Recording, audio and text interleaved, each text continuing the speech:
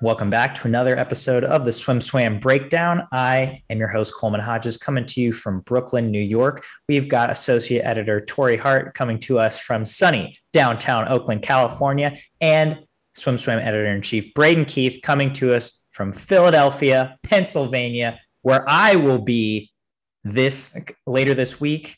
I'm doing practice in pancakes in Philadelphia. We're going to Jim Ellis's famous PDR on Thursday, and you guessed it, Penn University on Friday. We're doing a Matt Fallon breaststroke practice in pancakes. Get excited. Practice in cheesesteaks, Coleman. We're going to do practice in cheesesteaks. The cheesesteak places are open 24 hours. We can go get you a 9 a.m. cheesesteak, no problem. Be on the lookout for our newest series, Practice and Cheesesteaks. All right, let's talk about the news. This week, Jeanette Ottesen released her first book. I believe it's called Free. I don't know the Danish pronunciation, but newsworthy. It admitted to ongoing bullying of Lotte Friis. Do we think that this is okay for Jeanette to put in her book? I kind of have like a dual take on this, depending on how cynical you want to be. The cynical me says that it's okay to put in her book because it's going to sell more books than anything else. It's already gotten the book so much attention, and that's why it's in there. There's also part of me, if I want to sort of pretend like the money doesn't influence these things, that feels like in her mind, this was going to absolve her of her crimes. This was going to insert her into the ever popular mental health conversation, that this was going to make her feel better about what she did. And I don't know if that's the reaction she got, or she got the reaction she wanted. But you know, it's one of those two things or both of those things. I think both are okay. It's her book. She can tell her version of it. I think Lotte is saying that it wasn't Jeanette's story to tell. I disagree with that. I think Jeanette has to live with the criticism she receives from it. But I'm okay with her putting it in the book. I mean, yeah, it definitely depends what the intent was. I mean, she tried to position herself as like a sympathetic character. She's, coming forward with what she's done, and it kind of backfired because she just looks like more of a jerk. And at the same time is saying that, Lotte had tried to, or, positioned herself as someone that was a susceptible target to bullying. Like that's a definitely backhanded way of talking about this situation. And, it seemed like Jeanette was trying to clear her conscience a little bit, completely backfired. But, in terms of public perception of her, I don't know. I mean, like you said, Braden, her publisher knew what they were doing. Like this is a chapter they chose to release clearly because it would cause some alarm, some interest, I guess. And then I believe Jeanette also posted an apology of some sort on her Instagram, but so it's an odd situation. I don't know if it really went down as she personally intended it to. I'd love to be a fly on the wall and know, because the publisher knows what's going to happen. They see the train coming downhill from a mile away. I'd love to get them on and see if they were honest with Jeanette about how that was going to be received and what the reaction is and what they were trying to accomplish. Because all these biographical books, to an extent, they're what the athlete wants to say, but to an extent, they're manufactured to generate sales. This is the very popular thing for people to do now, and it's never sort of a fully unadulterated what the swimmer wants to say. There's always a heavy influence from the publisher, from the co-author, from all these other people. We actually have a former writer, Micah Hecht, who works for, I believe, Penguin Books, but she works for a publisher, and I'd love to talk to her about if the publishers are honest with the subjects of the biographies about how this is going to play out, or if they sometimes keep it a little guarded because they're afraid of spooking the signee. We have reached out to the publisher, the Danish publisher, so hopefully we will hear back from them and maybe even get them on the podcast. Who knows? The most infuriating part of this whole saga to me was that both Lotte's post on the subject and Jeanette's post were in Danish, and I could not read them. It's because they were in Instagram stories and Google Translate doesn't work on Instagram stories. Exactly. So I didn't know exactly what was going on, but I think there's an angle to this. Maybe this is what you were about to ask us, Coleman. When you talk to the elite athletes, there's sort of this veneer put on it where they're all teammates, and especially Team USA is really good at this, making it sound like they're all teams. So when you start to talk to them, there are conflicts.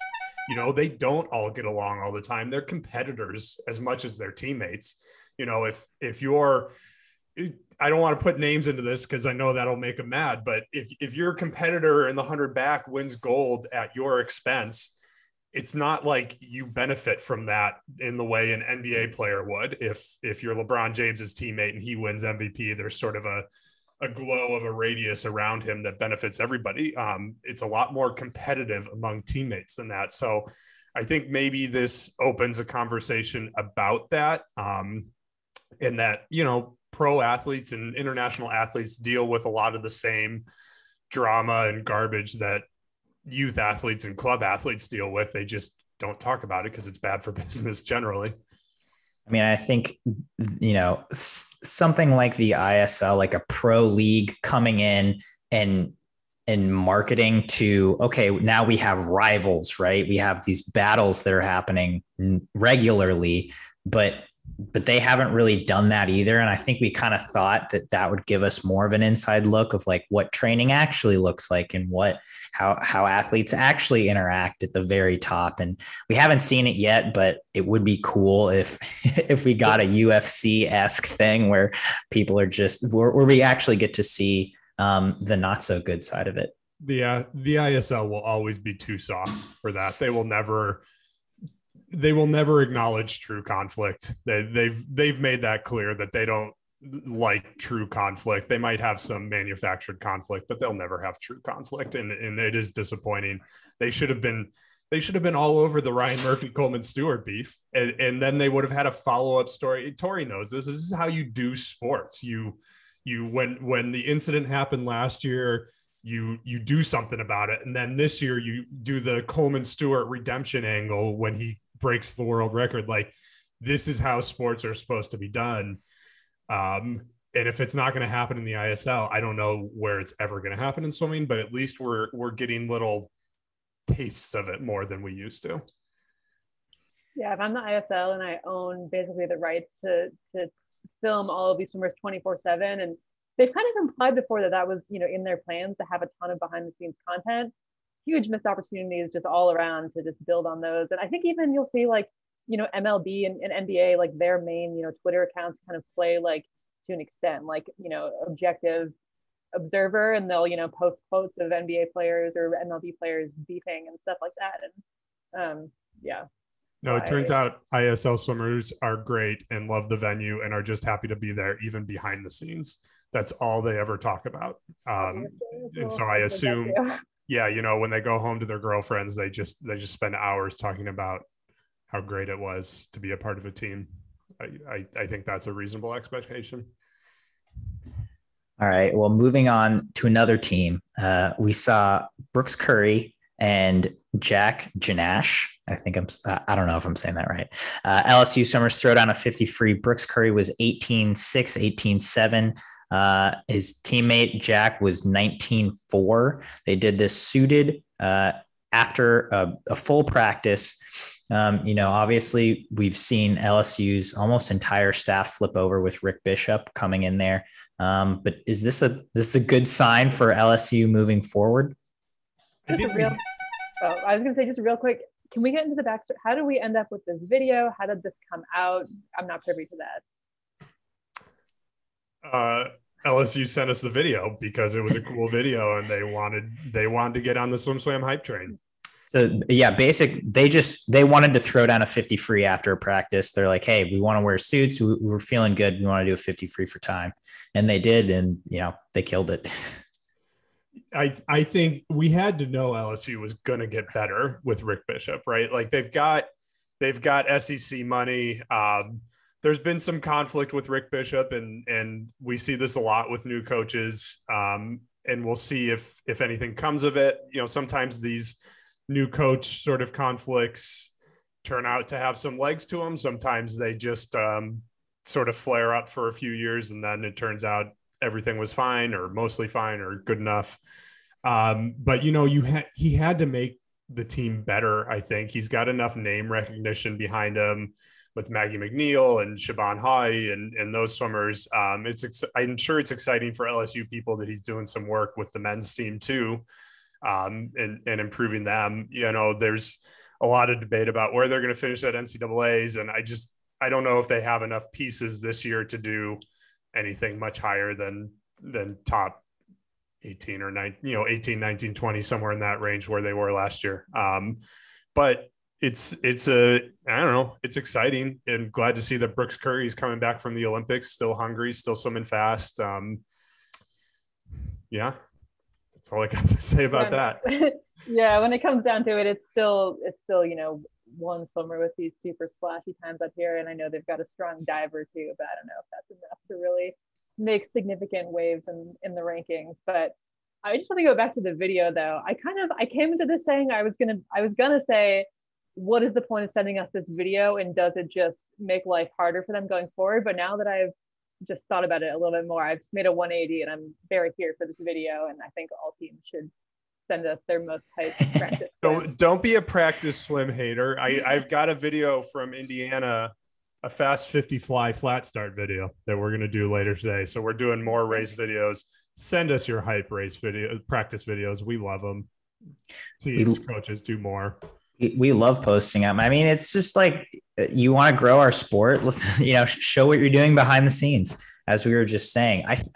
So I think the bigger story here is that his teammate, Jack Jannasch, don't know if I'm saying that right, 19.4, his personal best is 19.9, which signals to me that Brooks is pulling his teammates with him, right? He's had this massive improvement curve since he came to LSU. He was a junior national champion with Dynamo. He was a good swimmer.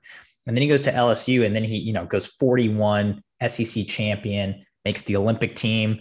And then, and now we see the effects of like, okay, he's actually doing real things. And his teammates are like, oh, well, if Brooks can do that, like I swim with him every day, maybe I can do that too. And like, that's what that video shows me. It's like 19.4, after a practice, and the dude's best time is 19.9. Like, okay, maybe it could actually be a team thing. And obviously now with Rick Bishop, seems like they're moving in the right direction. All right, let's keep this moving in the right direction. Ooh, Daya Seto announced he is officially going pro, which is more of a thing that doesn't happen too often in Japan, but he's also going to be training in the US. He's going to be making multiple stops in the United States. I'm just curious, pure speculation. Where do you think Daya is going to be training? He's got to go to Michigan. I think he's going to Michigan. I think a few Japanese swimmers have been with Mike Bottom before. I think he's got to go to Salo, his ISL coach. That's the obvious one. That's the obvious one. I'm sure he'll do a few weeks with Marsh because that's what everybody does. If we're talking like dream scenarios, I'd like to see him do some time with Jack Bowerly. Maybe I think that would be a really good combo. I think his skill set overlaps with the swimmers Jack coaches well. Wouldn't you love to do a practice in pancakes with Chase Kalich, Jay Litherland, and Daya Seto? That would be like an all-timer. That was my first pick when I was thinking, where would I personally love to see him go? I thought Georgia, and I couldn't find it. I went to find it, but I swear Chase had at one point posted an Instagram. I don't know why I remember the specific thing of him hanging out with Daya, maybe at like Pan Packs. They had like gone out to dinner or something. I think they're friends, but I might be completely misremembering that. But I was like, oh, this sounds like a really cute potential practice situation. Wouldn't you love to see Daya go from like the big bad city of Tokyo, Japan, one of the busiest and most hectic cities in the world, and then suddenly land in Athens, Georgia for a few weeks, and just I would watch that daily vlog as Daya Seto adjusts to life in Athens, Georgia. Dude, Athens is cool. Athens, one of my favorite places to go for a swim meet or practice. They have great food there. Yeah, but it's not Tokyo. It's not Tokyo, certainly. I'm with you there, Tori. I'm pretty sure Chase has at least mentioned in an interview before that like him and Hagi, like he is good friends with Kosuke Hagino, Kitajima. I feel like he posted a picture with Kitajima, like them getting sushi at Pan Pacs or something, but and Seto. And so that'd be a great practice to see. But I guess hopefully Daya, send us your location. We'll come, we'll film practice. We have a little Daya tracker on the site. What do they eat for breakfast in Tokyo? What do they eat for breakfast in Tokyo? I think rice. I've seen on Instagram like a fried rice dish with an egg on top. That would be my guess. Yeah. That seems good. I don't know if they have that in Athens though. No. Problems are you definitely find it, dude. It would be Cal. That was my first thought. Just I mean, they have great groups for everything, and I feel like him and Hugo could probably throw down some pretty sweet sets. But all right, let's move on. The ISL athletes nearly boycotted this week after continued league non-payments. Do we see this being an issue moving into the playoffs, which start in like 3 weeks? I mean, I don't know. I think at the end of the day, I don't think the athletes will really pull out. I think there's a few very influential athletes who can start these sort of things, get everybody all wound up. But I think when push comes to shove, I don't know if there's going to be a big movement to actually not show up at this. This is the first big test of the Athletes Association, right? Like we've been told all along. Just thinking that, yeah. We've been told all along that the Athletes Association exists to help the athletes better contend with FINA. But the reason that messaging exists is because ISL's management funds and essentially controls the Athletes Association. But, the more traditional conflict is Athletes Association versus ISL. Like in any other league scenario, that's the primary conflict that you expect to see. The NBA Players Union also negotiates over whether its players are allowed to go to the Olympics, for example. But that's not the primary conflict. And so it's like, is Matt Biondi going to step up for the athletes here? And the answer is probably not, because who's signing Matt Biondi's paycheck? It's not the athletes. Who decides if Matt Biondi gets to continue in his role? It's not the athletes. So I think ultimately they'll swim. To me, this feels more like something that would come as we head towards next season when they're trying to get athletes to sign up, because I think this was a little bit of a conflict trying to get athletes to sign up for the draft this year. But next year, it just feels like it could be a lot worse. Like that conversation could be a lot harder, and that it's with the World Championship there, with the European Championships, with the Commonwealth Games. I could see athletes letting this one go next year if something isn't changed. Yeah, I mean, as to whether the boycott would go down now, my question is sort of like, why now? I mean, this is basically saying the quiet part out loud that we've known since the beginning. I mean, I did a story last year for another outlet on kind of the ISL's public, kind of, shiny, fun, put together perception, when behind the scenes swimmers have had this sort of these sort of issues going on all along, and there's a lot of potential mismanagement going on. And at this point, I think a lot of the swimmers, at least when I spoke to them, were kind of thinking, if this is for the greater good of the sport, and I've maybe been using my career for years now to fight for the greater good of the sport, getting not paid immediately is kind of beside the point, and they more want the league to go on and look at the big picture. I think the other complicating factor is that some swimmers, if I have been reading right, have been paid. So there's that sort of internal disparity going on as well. Well, I mean, they should just set a schedule and pay them on it. Like this is not an oil company that can play these games and sort of drag it out. This is a public facing business where there is a PR hit to be taken. We know these kind of things happen in business everywhere. Delaying payments because it's without getting into the math of it, the longer you delay a payment, the better it is for you financially. And so you can get away with that maybe in a lot of the arenas that Konstantin Grigorishin works in. But when the people you're not paying have all the sort of public power, I'll say, they've got the publicity power, they've got the social media followers, all those things. You can't get away with it. To me, I'm wondering if the timing is, if there's something going on with the general managers. And they generally toe the league line publicly, but when you start talking to kind of secondary sources, it sounds like maybe the general managers have hit a sort of breaking point. And if the athletes suddenly have the support of those general managers, maybe that's what would drive some actual change. So I'm curious as to whether, like, obviously the athletes, you want to get paid as an athlete, but do they have to put money up? Like, do they have to pay for flights, hotel rooms, anything like that when they're actually competing? So like, does it take money out of their pocket, or are they just waiting for the money that's already promised to them?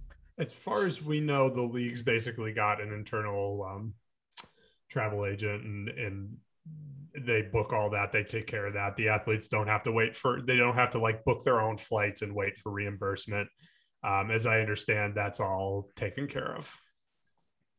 Gotcha. Yeah, I was just curious about that. Obviously that's a positive, but still not an ideal situation. I guess we'll see how the playoffs progress moving forward, or if there's any more noise on this. But now it is time for our favorite game show at the SwimSwam Breakdown. Let's play Sink or Swim. Kyle Chalmers drops a 45:03 100 free bomb in Doha, number 3 swim all time in that event. Will we see a 100 free world record from Chalmers at Kazan at the next World Cup stop? Oh, at the next World Cup stop. I think no. I think we'll see it this year, either at the ISL final or short course worlds, depending on what he does. I don't think we'll see it in Kazan. I think he needs another couple of meets. So that's a sink. Sinking. I am sinking. I'm playing the game correctly, and I am sinking that. I had this written down before you said it, so I could prove that I had an original thought about it. But I also was going to say, show us. These are I crammed for this like I was back in college, because that's what my life is kind of like. But I also said I don't think we'll see it, in the next couple of weeks. But setting up a battle with Dressel and the ISL would be great. It'd be great for the ISL if that went down, obviously. And I think, the record will go down between one of the two of them, but I think that it's happening. Hot take, Tori. Did you come up with that all on your own? Yes. What? You can't read it, but it says sink Chalmers in order to set up ISL battle. Pete and repeat went to the river. Pete fell in. Who was left? Boring. All right. You guys are no fun. Let's see if this is a little more fun. Shane Casas returns to training at Texas A&M with the pro group for now. Dun, dun, dun. Will this be an amicable transition back to Aggie land for Shane? I think amicable might be a word for it. I think his teammates at this point are just kind of like, it's Shane being Shane. And I think by now they know who he is and sort of how he moves through the world. So I think it'll be fine. I don't think anybody's going to be his best friend when he comes back, but I think they'll train with him and take the afterglow of Shane Casas until he leaves again for Texas, which it sounds like he's still planning on doing. So I will swim amicable. I think it's something from the outside, just looking on the situation, something has clearly gone awry. I mean, it sounds like maybe he didn't, do his research when looking into what it would take to move over to Texas. I don't know exactly, just his quotes, he's saying, that's my understanding of it. And I think this is what needs to happen. And if I'm him, I would want to have that kind of stuff locked down before, making a decision publicly like that. But yeah, I mean, it's hard to imagine he'd be going back to A&M if it wasn't amicable. I mean, I'm sure he could find another pool, like another, club coach, maybe, who would be willing to have him if he didn't have an amicable landing spot. So yeah, I'm not going to sink him going back there and say that, he's going to have a horrible time. I think, yeah, swim will be amicable, but just a very odd situation all around. but I love that he didn't just give us I'm so grateful to Texas A&M for welcoming me back. I love that he's kind of just like, he's walking us through the process. And this is probably, this kind of messy situation is probably not that unusual. I just love that he's allowing us to take this journey with him. We love it. Again, send us your messy journeys. we love talking about them. We love to hear it. All right.